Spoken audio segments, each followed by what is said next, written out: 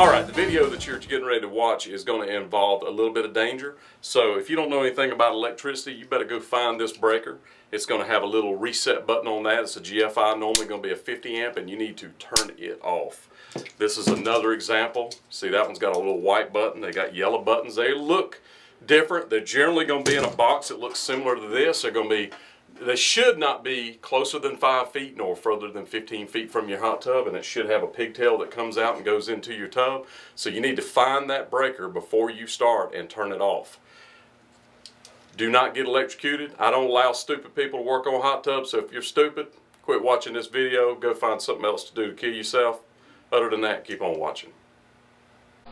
Okay, this is a new wire breaker kick cow spot. Okay, have the heater out. You can still see it's kicking, so I bet it's not wired right. Okay, my suspicions were correct. You can see that the neutral wire is not on the GFI breaker, plus the breaker has been damaged somewhat. And now that I've got it wired correctly, you can see that the breaker does in fact set. Now the spot is lit. Alright friends, so you saw in the video that there was a breaker wiring issue. What this whole video is about is if you bought a brand new tub and you just wired it up and you go to set that breaker and it doesn't set, it trips, it's probably not the hot tub. It's probably the way it's wired. What I'm going to show you is a common mistake that most electricians make. I used to get the story and still do sometime, oh, I've been wiring stuff for 30 years. Well, a GFI on a hot tub is completely different than everything else you wire.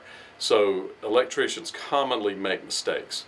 So I just showed you an example of it. I'm going to show you close up, slower, an example in here so you can kind of get an idea about how to solve it. So if you've got a brand new hot tub that you just wired up and it is tripping the breaker, or if you moved the tub from another location and put it at your location and you just wired it up and it was tripping the breaker and it ran fine at the other place, probably not the hot tub, it's probably wired wrong.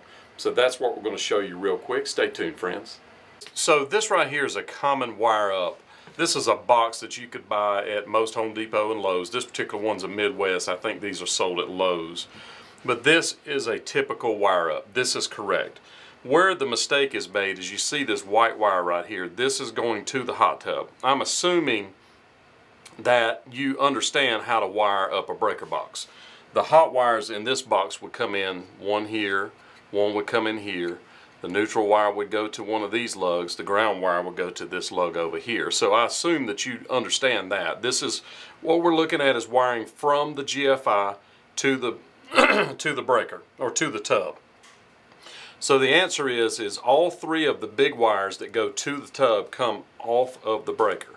That's the kicker. What'll happen is if the breaker's tripping, you'll see this wire right here is actually together with this. That's what you saw in that previous video. It was actually hooked here.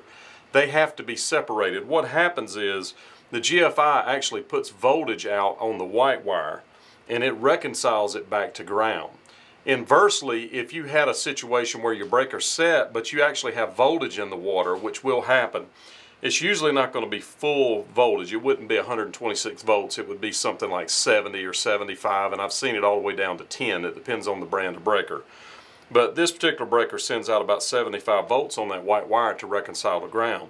So if you unhook the ground, it puts voltage in the water. And I've run up on tubs where it was tripping the breaker and they didn't do anything. They didn't figure out what was causing it to trip the breaker. They just simply unhooked the ground.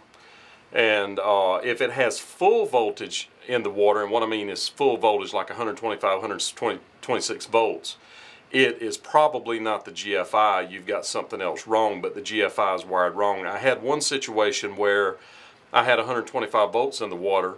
The check valve was bad on the ozonator, so the ozonator was full of water, which was shorting the water to ground.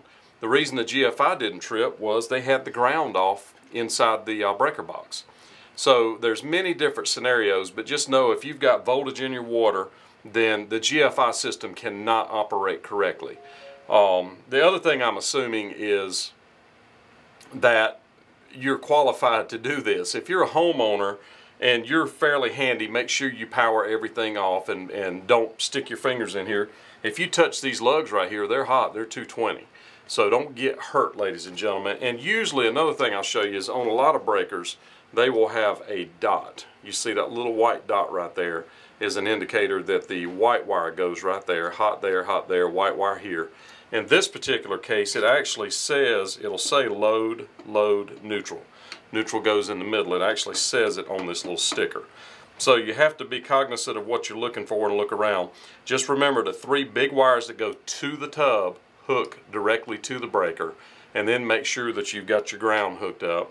The curly wire is going to go on the neutral side, and if you only have 3 wires to the box, in this case what you would do is hook your ground here, hook your hot here, and your hot here, and then you would take this little piece right here, unscrew it, stick it in a lug over here, tighten it up, and then screw it back down. And what that does is hooks basically grounds the body of the breaker box.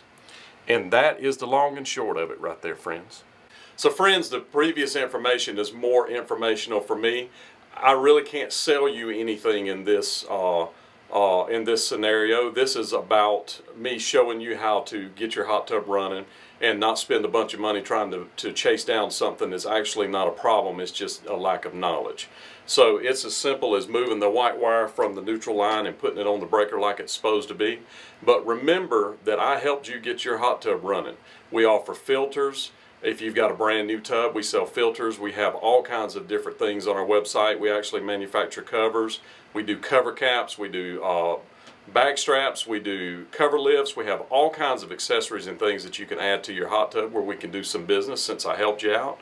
If it's a used tub, we sell all kinds of parts for used tubs, and we also offer informational videos, how-to videos just like this. So click that banner over my head, go to my website, take a look around. I don't know much, but I do know hot tubs. I'm the spa guy.